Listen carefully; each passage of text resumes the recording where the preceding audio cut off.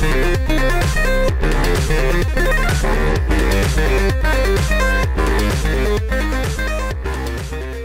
is Torsten from AbletonLive.Ninja, and you are watching our fourth and final video featuring the iRig pads, the iRig pads editor software, and how we use that to change what the iRig is sending to our host application, Ableton Live. And then, of course, we mapped all of that information in a useful way for a live set that is geared towards performing in a live venue, like a DJ, not like someone who's producing beats in a studio. So we are going to perform this live. I'm going to explain what I'm doing as I do it. I will assume that you watched the other videos so that you know what knobs I'm referring to. You'll know more or less what we did. And the whole point of this video is just to show you that to give you a taste of why I did what I did. It's a very basic setup. I'm not looking for the most glorious mix in the world.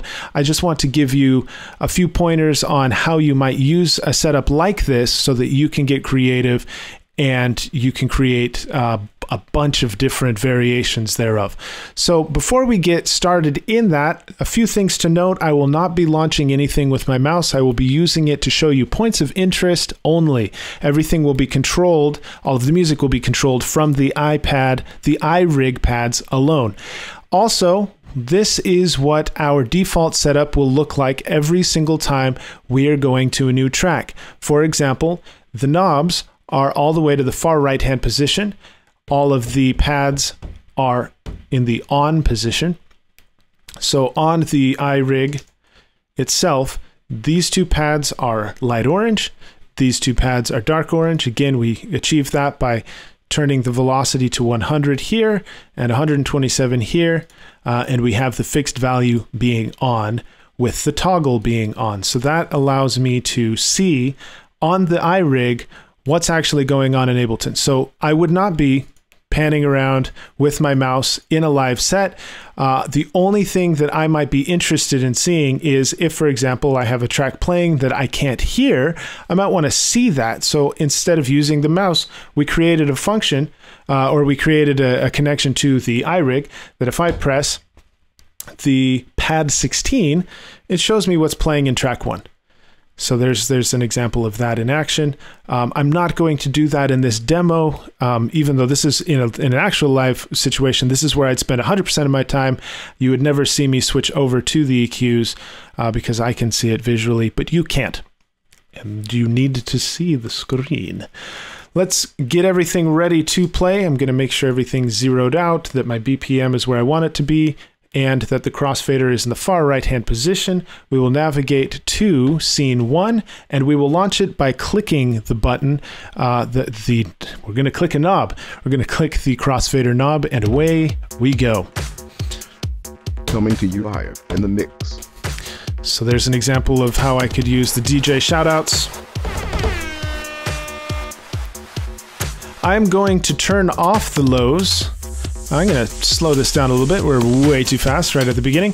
I'm going to turn off the lows in track 1 so that when I launch this track, you can hear it. I'm going to give it some volume. You can hear it, but it's not going to compete with the other track in terms of the low-end content. So it sounds like a really good mix already. I'm going to start to bring track 1 as loud as track 2. Track 2 still has priority because the low end is coming from track 2. Let's start to get rid of some of the highs in track 2. This will sound like a crossfade, but notice the crossfader's not doing anything. Just this guy is. Now I'll start to crossfade. And on the downbeat, I'll give priority over to track 1 and the lows. There we go. I should have done that probably while this was in the middle, but who cares?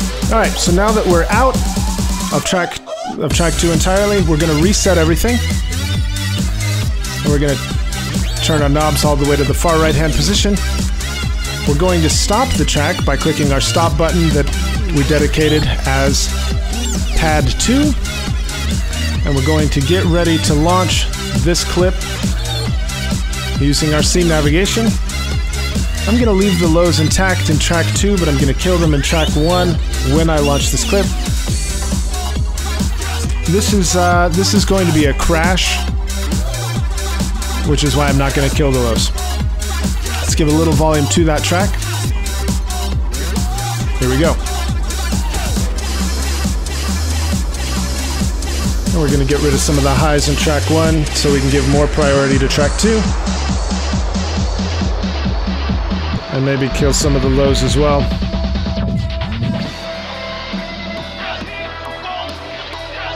And at this point in a set, I'd probably be making some announcements. This is DJ Ism, you're in the mix. In the mix. Make sure you tip your waiters and waitresses, etc., etc. And we're all the way in track 2. This is too fast for this track. Notice that I can smoothly transition to something a little more manageable with that fader. Really isn't a big deal to the dancers, other than it now feels a little bit more normal for this song. We're going to get ready to launch our next track in track 1. Again, make sure you stop the track that was previously playing and you reset these parameters. Let's kill the lows in this new track. We're going to give it some volume.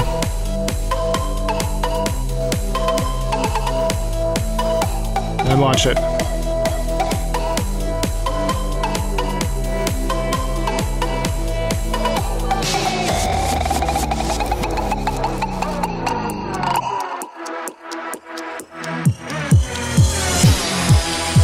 And I did a little transition there, gave the lows to track 1.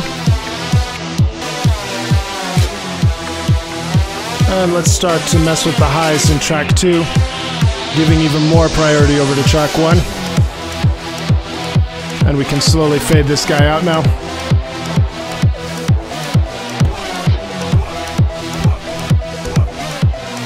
Using my DJ shout out.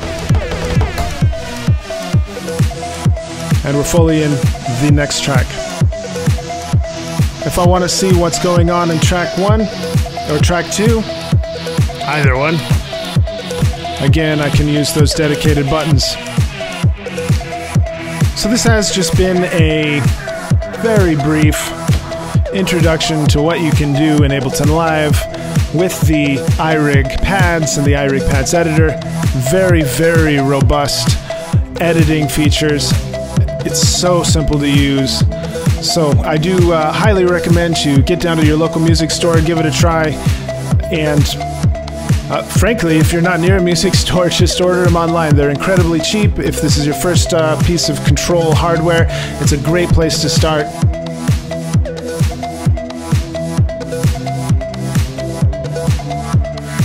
I'll let the track play you out. This has been Torsten from AbletonLive.Ninja.